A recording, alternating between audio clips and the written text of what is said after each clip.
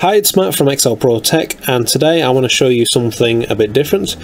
What I'm going to be doing, this is a Raspberry Pi Zero, and I'm going to be attaching the GPIO header, which are, let me get it in focus, which are these little pins, and we're going to be soldering them onto this Raspberry Pi Zero. So this is something that I've just bought. Arrived today, so I just thought for something a bit different, I thought I'd show you the process in soldering this on to the board. Okay, so, and I'm going to be showing you the best way as well, because sure, you can just stick that in and then solder it, but the problem is, let's just that a bit closer to the monitor. The problem is, what you'll find is if you heat the pins a bit too long, is that these pins here will start to bend, they won't be straight. So the best way to do it, you've probably guessed by now, is to use a breadboard. Plonk the GPIO header down into the breadboard, and that's going to basically act to hold it in place, and our pins are going to be nice and straight when we finish. Okay, there we go. I'll just pop my soldering iron on and get my thumb solder. Hopefully, all being well, we should just be able to bounce that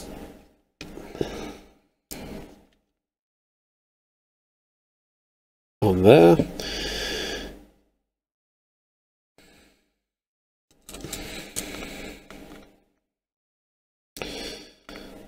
So yeah, ideally what we want to do is get this as straight as possible.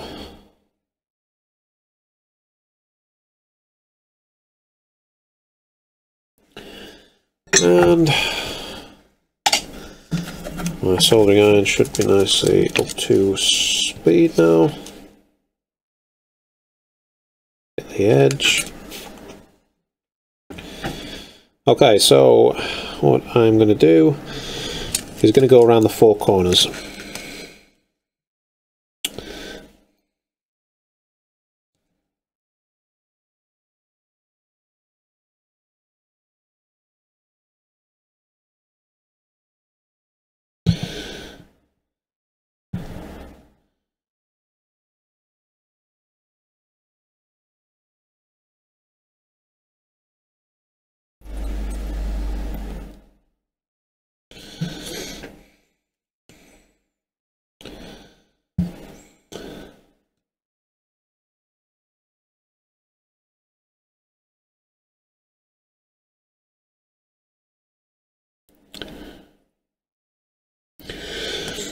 So I am going to take you through the whole of this. There are a few videos on this on YouTube. They'll speed it up. They'll just do like the 4 pins and then they'll leave it. But yeah, I want to show you the whole thing from start to finish. So you know, I will go around and do it all for you, so you can see basically the process involved.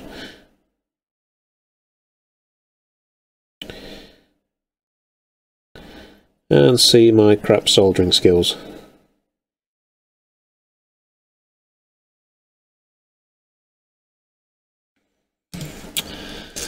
Oh.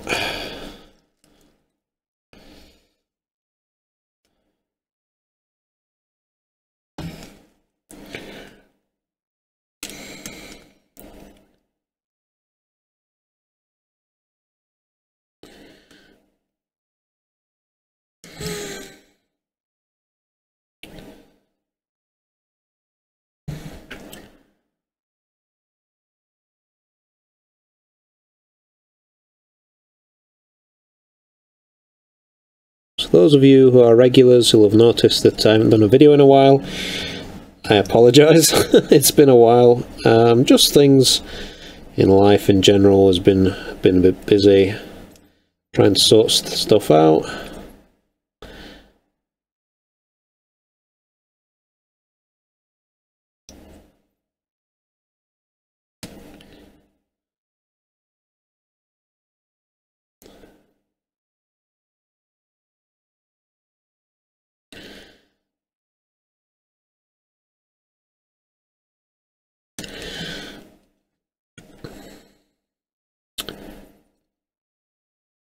when you are soldering this as well, just be careful, because there are lots and lots. You know, it's a compact board. I mean, you don't need to worry about components on this side, but just be wary of there are lots of traces on this side of the board. So if you keep your soldering iron on too long, you are going to,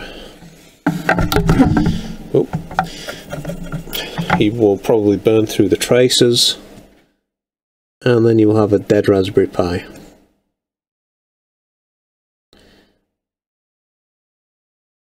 Probably a bit too much solder on that bit there, but never mind. Probably again on that one.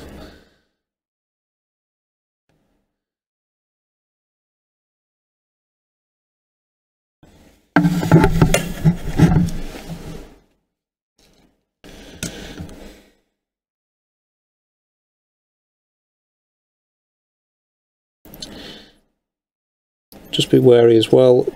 You obviously saw what I did there. I bridged two pins together. If you do manage to do that, don't worry. Just put your soldering iron on it.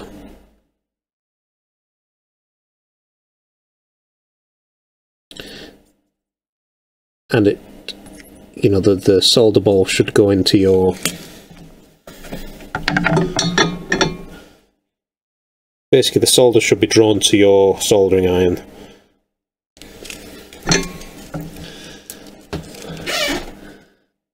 That's it. Do sort of check as you're going around that you haven't done that. You know, there's nothing there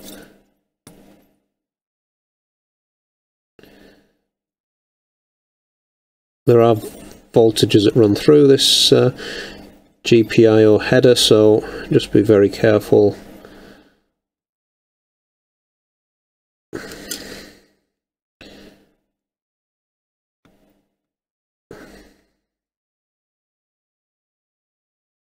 Not to bridge any pins.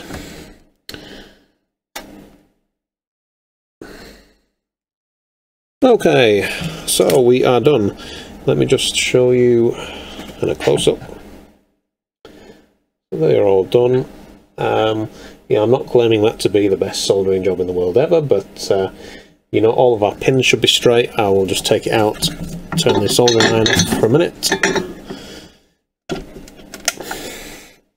And again, just double check. Oh, you know what? I've just spotted one that isn't quite right. Can you spot it? We've got one there that's not. Can you see that? No, we've got one there that's not quite right. There's one there as well that's not quite right either. Let's just.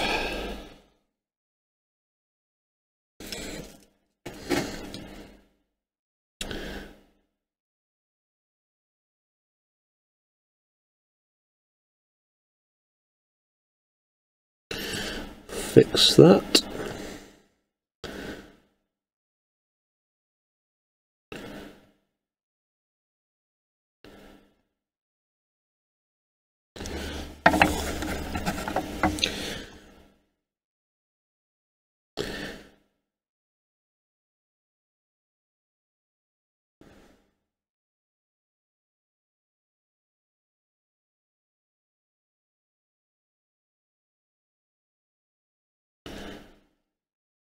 Right, there we go. More happier with that. So yeah, here we go. There we go.